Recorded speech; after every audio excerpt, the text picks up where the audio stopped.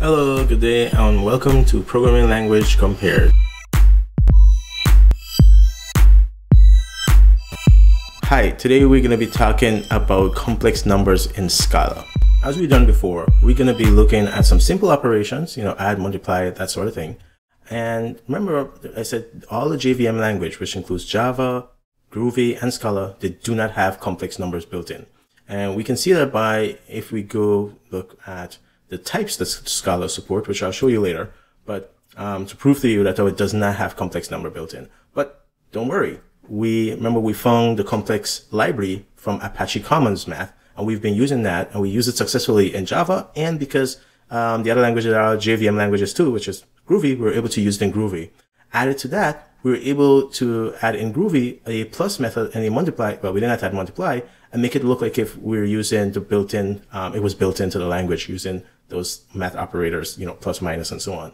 Well, guess what? In Scala, we're going to be able to do the same thing, which is define methods that on complex that make us able to use the complex class as if they were basic built-in numbers. So we'll see that in a bit. Before we do that, though, we're going to want to prepare our directory for a code example. And what I'm going to do is copy the Groovy example, because what I'm going to do is build the Scala application using Gradle. Remember, we built our Groovy application using Gradle. So I'm going to build a Scala application using the same Gradle, pretty much the same Gradle build file. I'm going to make some small changes, but it's going to be pretty much the same. Now, in the previous video, I said that the directory structure for the Scala, for Gradle looks very much like Maven. And that if you wanted to include Java file along with your Groovy project, you could easily do that by just putting a Java directory parallel to your Groovy directory. Well, here you just see me change my Groovy directory to Scala, and also I've created a directory Java with two packages in there, com and striversity. We'll use it later, but for right now, we're not going to focus on it. Right now, what I want to focus on is making our Scala application runnable. So how should we change our build file to build Scala project? Well, if you look at it, it says it uses this plugin Groovy to build a Groovy plugin, so to build Groovy application. So no secret, maybe we can just change it to Scala, and we do that by just changing out, replacing Groovy with Scala, and we leave application plugin because we want the application support. But if we actually go over to the Scala website, to the Gradle website, sorry, and look for the documentation and then scroll down, you'll see that there are a number of plugins, and one of them is for Groovy, for Scala. We click on that and it shows us that we have to add the Scala plugin, and also it tells us which libraries do we need to compile. Remember, like Groovy, Scala also requires this supporting library, and so we have to specify that. So we really replace the places where we had Groovy, and then of course the appropriate Scala library. And then I replace the library we use for testing, even though I don't have any test code now. So now it's time to go modify our code. So we can do this by saying that we're using an object, and that's like a singleton in Scala. And then, of course, we have to say define. This is how we define a method in Scala for a class, and main. And then for types, Scala put the name first, like in Go, and then the type afterward. And so we change that. And of course, our print is called like a function with parentheses. And then we comment out all the other things that we don't want to worry about right now. Since we know that our complex library is going to compile, we did that before, we're going to leave that there. We don't need to uncomment that. And since we already have it in a package directory, we're not going to move it out of a package directory, only to move it back in. So all this should work. So let's go ahead and test it out. So when we run Gradle task, we can verify that actually we pulled in some Scala task. And if we run to Gradle run, we can see that our Scala application is running. So this is good. Not our Gradle Scala application is running. Well, you remember I said that we can include Java file, and we can do that with Scala application and with our Groovy application. So we're going to have this grid class, and we can write it in Java, put a Java file there, as you can see, and it's in a package parallel to our Scala, but different package actually.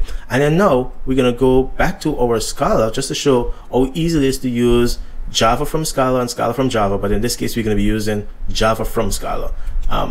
And so we're going to go back to our Scala application, import the greet class that we created in Java, and then of course call a method on it and test this, and this should run.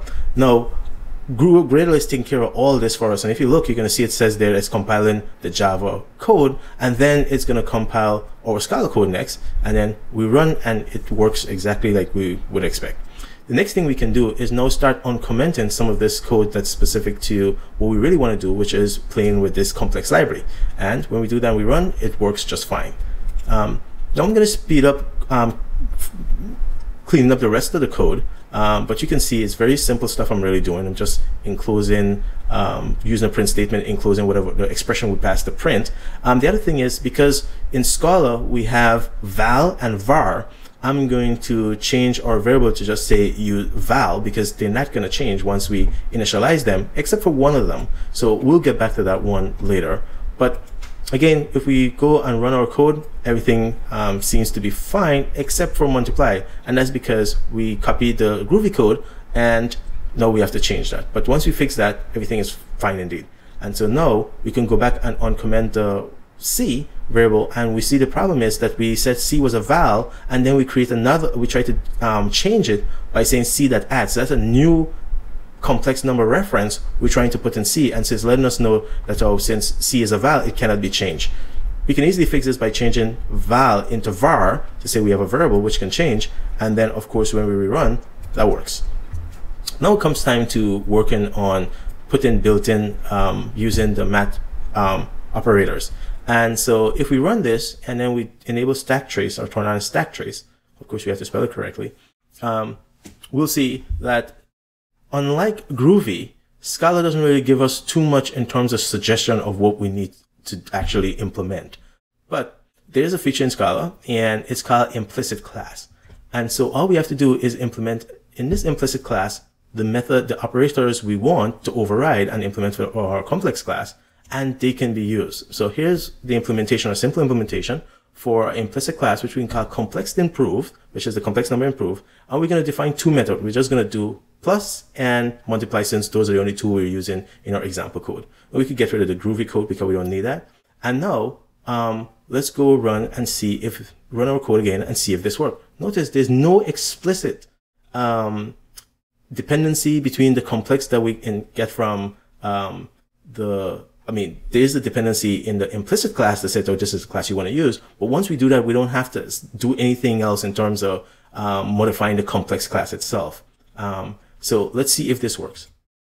And so when we create objects, we don't have to create complex improve object. We just go ahead and keep using the same complex object, and Scala take care of the magic. So that's what I mean. There was no explicit, besides writing the class, there was no explicit usage of it in our code. There's nowhere in our code where we actually say use complex improve instead of complex. We just simply went ahead and used complex as we were using it before. And so that's it. This is a little bit faster and shorter than the Groovy example. And that's because by now we sort of understand what we're trying to do. So we really just had to do the things that was new, which is creating our implicit class and modifying our builds, that Gradle file, to build a Scala application. Other than that, it was pretty straightforward. Now I said, though, I'm going to show you how we can prove that Scala doesn't have complex numbers. And so this is where you go to see that. If you go back to the Scala-lang.org website and you click on docs, and then you click on tour of Scala, and then you look at basic types, you can see there are the types in front of you, and complex number is not included. All right. So that's it for this video. Follow me on Twitter at striversity1. Instagram, it's striversity. Thanks for your time. Subscribe if you haven't subscribed. Thumbs up the video. Constructive criticism, welcome. See you in the next video. Take care. Bye.